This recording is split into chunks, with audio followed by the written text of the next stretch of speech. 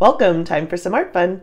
Today, we're going to paint some fuzzy little bears and talk about art in the flow state, so stick around.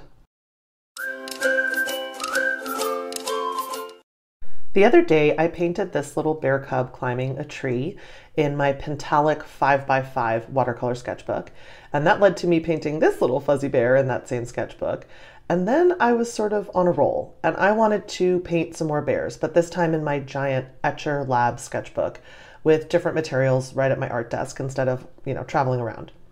And so I did a quick background of a mix of actually acrylic, white paint, and ink, some blue ink, and used that as a background for this fuzzy bear that I wanted to paint with my Turner acrylic gouache. And as I was painting this bear, and then the next bear that we'll also be painting in this video, I had my music playing and I was entering the flow state.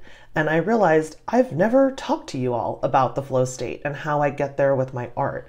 And it's such a huge part of why I am so motivated to get into my studio and to paint every day that I couldn't believe I've had this channel for as long as I have, and we've grown as much as we have this year and never talked about this concept. So I wanted to talk to you about it today, and I'm really looking forward to the conversation in the comments about this, because I feel like it's one of those things that a lot of art channels don't necessarily get into.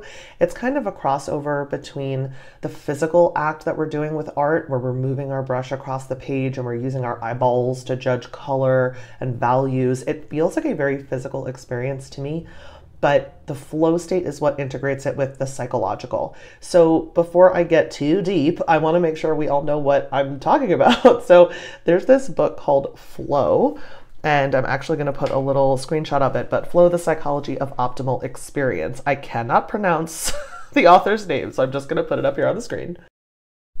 But just straight from the back of the book, it talks about how this legendary psychologist's famous investigations of optimal experience have revealed that what makes an experience genuinely satisfying is a state of consciousness called flow. And he just looks into different examples of people who are experiencing deep enjoyment, creativity, and total involvement with their life in a given moment. And if you think about your own life, what are those moments when you are totally involved in the present, where you are not worrying about something that happened in the past, chastising yourself for something you said or did wrong up to 10, 20 years ago? I know I do that all the time. Or, worrying about what's going to happen tomorrow or next week or this assignment that you just got, whatever. When are you really deeply enjoying the moment that you're in? And often the people who would be interviewed, or in these investigations, the people would be talking about the way that they felt, and it's something that could be called reaching or achieving a flow state. I've reached a flow state while singing, while writing music, while doing art, of course, a lot, but also while working. So when I would be drafting long documents or in trial, I'm a lawyer, and so when I would be in trial and arguing in trial, now I'm a mediator. So when I'm talking to people about working their problems out themselves, I will be completely and utterly involved in the moment, to the point that I'll forget to go to the bathroom, I'll forget to drink water, I'll forget to eat. I have to have little buzzers ding to remind me to go do those things, basic human things, so it doesn't become an emergency. So you don't realize you have to take a drink of water when you're just fully can't talk because your mouth is so dry. So I'm wondering for you all, if you achieve that flow state when you're doing art. I will tell you that now that I'm better at art, and it's more likely that I'm going to achieve a result when I'm painting or drawing that I actually like in the end, I'm finding it much easier to get into that flow state where you're completely involved in the moment, you're enjoying everything about the moment, you're completely losing time. For me, the concept of losing time, where you just look up and it's dark out and you didn't even realize that hours had passed while you were doing an activity, that's the biggest sign to me that I'm in a flow state, that I've achieved it. Obviously, the concept involves a deep level of satisfaction and enjoyment of the activity that you are doing, and it tends to be focused around productive work. When you're working on something and you're challenging yourself and you're pushing yourself to your limits or beyond, and you enjoy that process as a human, that there's something about productive work that's actually very enjoyable. And it really hits me a lot now that I have social media again. I only have social media because of having this art channel. I didn't have it before. I got off of it pretty early in my career, so, almost 15 years ago, and didn't get back on until I had this channel and wanted a place to sort of interact with you all aside from just YouTube. So mostly Instagram is where I'm active. And on Instagram is where I'm exposed to the sort of anti-work culture, the anti-traditional work, I guess is really what it is, the anti-cubicle, corporate meeting type work, and a lot of focus on the hustle and self-employed culture that is much more prevalent now. The side hustle that becomes your main job, which I'm totally for and love. I love the idea of self-employment and doing your own thing and creating your own niche in the market. Niche, you know what I mean? So obviously, because here I am doing this, so I'm very into that, and I think that's really cool. But I worry sometimes that people aren't finding that work that they really love, that they find satisfying. So I'm just going to show you here, by the way, I finished the little fuzzy bear. I actually posted on Instagram to ask you if you thought he was done, because I thought maybe he needed some more details like around his little paws, but you all loved him the way he was, so I left him. And then I thought he needed a little house to scrounge around, and so I made him a house that he could live near. And then I wanted to do yet another bear. Again, and this all started with the first two bears and just really enjoying painting these fuzzy little creatures, bear cubs in particular.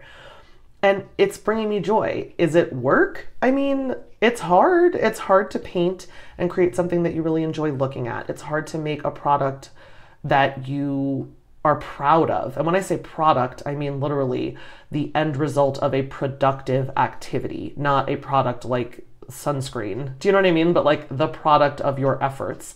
This little fuzzy bear is the product of my painting efforts. It's a funny thing to think of it as a product, but that is anything that you produce, you've created a product. So whether or not you choose to monetize or sell that product is a whole other question. It has nothing to do with whether or not you were productive. And I think the effort at being productive, at creating something, at looking down at something that you brought into existence, whether it's a little fuzzy bear like this or the house next to him, or whether it's a novel, whether it's an argument that you make to a judge, whether it's a diagnosis of someone's condition, whether it's, going and helping someone and holding their hand while they're dying, working as a hospice nurse. I mean, there's a million different things that people do, and they're being productive, and they can feel really proud of their product that they're creating, of what they're producing. And again, totally separate from whether or not it's monetized or how it's monetized, or whether it's your job that you're paid for, or whether it's just something that you do because you love to create that thing. And I hope for everyone that they are able to get into that state and start to feel that way about whatever it is that they're creating, whatever it is that they're producing, whatever it is that they put their productive energy towards, where they are pushing themselves to their limits. It's why I admire people like David Goggins, who is like one of the most amazing ultra marathoners. He has an amazing book called Can't Hurt Me, Master Your Mind and Defy the Odds. It is one of the most amazing, interesting, challenging autobiographies you'll ever read. I highly recommend that book. It is so cool. And it's amazing what he's done with his life. And you have to admire people like that. You have to just sit back and say, wow, look what they've made of themselves. Look what they've made of life. And it's one of those things where when you see it, you want to rise. It's like you want to achieve more too. And that's certainly something that I feel when I watch people like Sarah Burns' studio here on YouTube, or Sandy Hester with how prolific she is, or Melanie Chadwick with her outdoor art. She does plein air art, and it's amazing what she puts together and how you can see her vision of the world around her in this beautiful area in the UK that she lives. And I hope that there's some of that I'm bringing for you all, where I'm inspiring you to use your materials, to get out your sketchbooks, to get out your painting supplies and get in there and make stuff. And I have to tell you, when I was first starting and I wasn't more likely to create a result that I was going to appreciate and enjoy looking at the end of painting, it was definitely harder.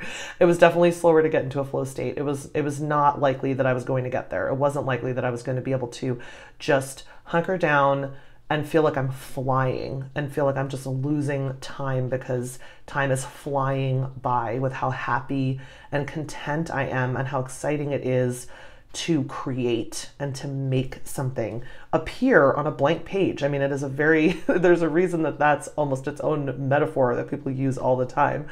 And that's actually what we're doing when we're creating art.